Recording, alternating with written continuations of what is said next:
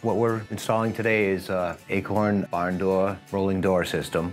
Done a little bit of prep work as far as getting a header board. We need something solid to attach the rail to itself, which they've found the wall studs, which you attach that header to, and we will attach the rail to that header. So the first hole is our locator hole for the rail. So we've already pre-drilled one hole.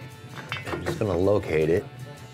And this is going to position the remainder of the holes and making certain that the rail is level.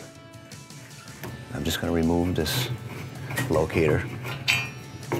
Initially, I'm going to be drilling a small pilot hole, then enlarge the hole. Once these are set, we're going by the center of our locator marks. Okay, and I'm going to go right down the line to the next hole and the 2 additional holes after that.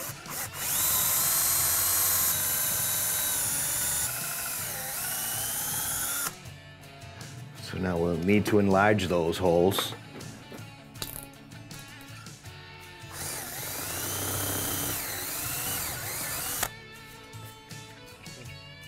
And we'll be testing just to see how well this is gripping.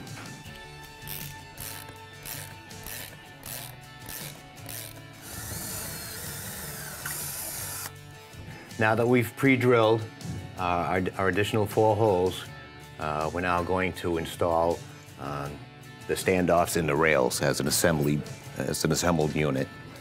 There is a top side and a bottom side to this rail. It just makes the ease of the wheels traveling on the rail.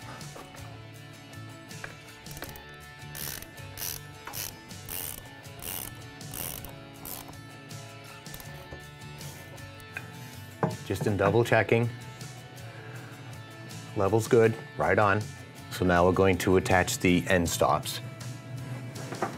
That is parallel with the edges. And we also want to make sure the bump is in away from the outer edge.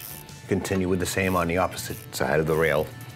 And I'm just going to secure the inner 3 lag bolts. Bumpers for the ends of the end stops are included. And I'll put them to the inside edge of each end stop. Okay, now we're going to be introducing the wheel carriers. 2 per kit, 1 per each side of the door.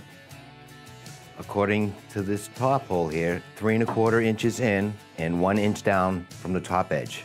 Place the roller assembly onto the door, and we're going to locate our second hole. Mark the center of that. Just want to get a center starting point. As a guide for the drill.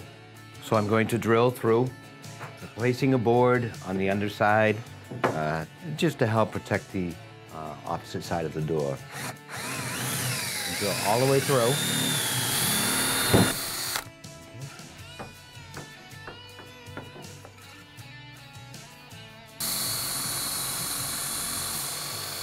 Yeah, we're doing the same measurements as the opposite side.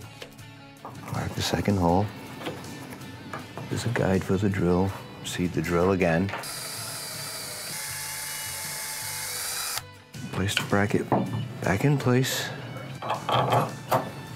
Coming from the opposite side, I'll be going on with a nut. Tightening the bolt from one side using a ratchet on the back side. Not completely snug. Check for squareness at this point, which we're good, right on. We'll continue to do the same for the opposite side. Good, right on.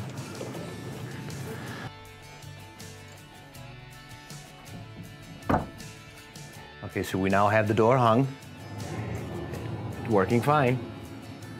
Full length end to end. That's the initial setup. We'll also be installing 2 jump blocks on either end, and it's to prevent the door from popping up and having the wheels derail from the track. One optional item that could be used is a soft close system so that the door, when it goes from either one end to the other, if too much force is used on the door itself, it won't slam. It'll go close and close softly. This is the door action as it comes standard, because it was ordered, pre-drilled, which we'll be installing on either end of the door. Now, with this feature, this is the action.